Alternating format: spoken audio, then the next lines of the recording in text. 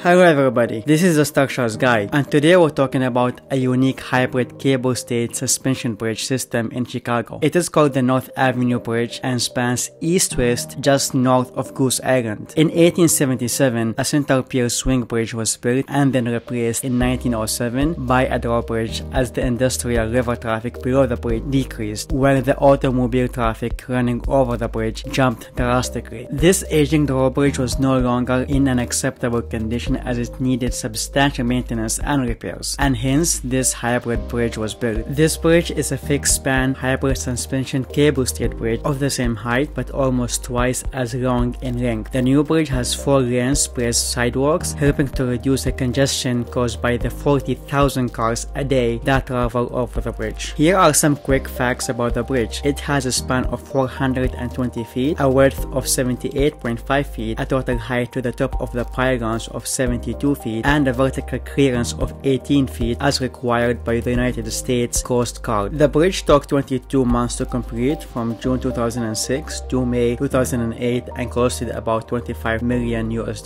One design constraint was the presence of the railroad line that used to run along the eastern bank of the river. Another design consideration was the desire to have a clear view to the Chicago skyline to make crossing the bridge visually pleasing. A hybrid structural system was selected to meet various geometric and clearance constraints we just discussed. Also, due to the rising cost of steel, the construction of a new drawbridge was ignored. The length of the crossing was too short for a pure suspension bridge, while a pure cable-stayed bridge would require a larger towers than desired for the site. As a result, engineers chose this hybrid cable-stayed suspension bridge. The bridge consists of 3 segments, a 252-foot main span and 2 48-foot approach spans. The middle portion of the center span over the bridge will be supported by suspension cables and hangers, and the remainder of the center section and the east and west approach spans will be supported by cable stays, a total of 24 cables arranged in a fan configuration. Both systems share 2 sets of 67-foot tall pylons which rise 50 feet above the deck. The pylons, each weighing approximately 95,000 pounds, are extremely complex since they are required to support the combined forces of the suspension and cable-stayed systems. Each pylon foundation is supported by 10 micropiles extending 90 feet into the bedrock. This hybrid bridge system is the first and only of its type to be built in Chicago. It is a design divergence from all the drawbridges that fill up Chicago. I hope you enjoyed this video and learned something from it. See you next time.